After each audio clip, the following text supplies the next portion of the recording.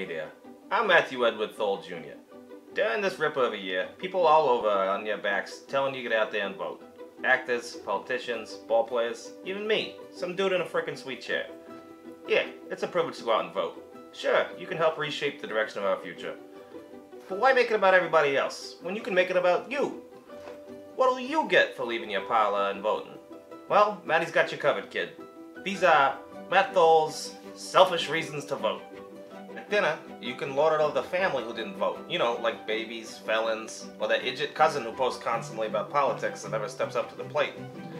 Get a sweet little sticker. Who doesn't love free stickers? Bonus tip, use said sticker to cover up that cigarette hole in your favorite Pedroia shirt. Go down to Dunks, grab yourself a large regular, and vote. Then, reward yourself by Irishing that sucker up guy. Walk around town with a roadie.